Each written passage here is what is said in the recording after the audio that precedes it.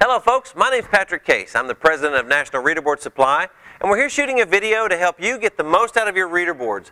You know, reader boards have been around for a long time, and they're really simple to use, but more importantly, they're an extremely powerful marketing tool. You know, this reader board has the power to bring business in your door. You've already got a set of letters, you've already got a reader board. Keep your messages fresh.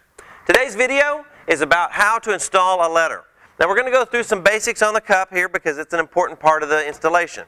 Always be sure you have a damp rag. It doesn't need to be soaking wet, just a little bit moist. You want to make sure your suction cup stays clean. A little bit of moisture helps things stick. And this wire right here is your suction release wire. And you always want to make sure it's parallel with the angle of the cup. If it's twisted up like this, it won't stick. So you want to make always certain that this wire stays right there to the side of the cup. And your angle should be just about like you see here. This way you can stand on the ground and the angle is about right for reaching the board. Today's video, like I said, is about how to install letters, so here we go. We're going to use the B as the example so you can get a nice close-up on this.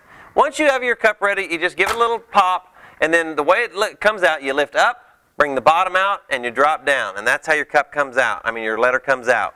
As you go back in, same thing but in reverse. You bring the top of the letter up into the top tracking, bring the bottom over, let it settle into the bottom tracking, and give your cup a little twist to the right. It's that simple. We're going to go through it one more time. Little nudge with the cup. Bring it up, bring it on the bottom, and you're free.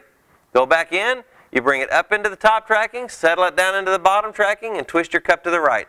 It's that simple, folks. That way you can always change your letters. Now I know the kids seem to have a lot of trouble changing messages sometimes.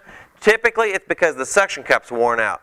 Remember, keep your suction cups in good shape because they're an inexpensive item and the kids are out there beating $1,000 or $1,500 sign face with a $26 suction cup. Keep your cups in good shape.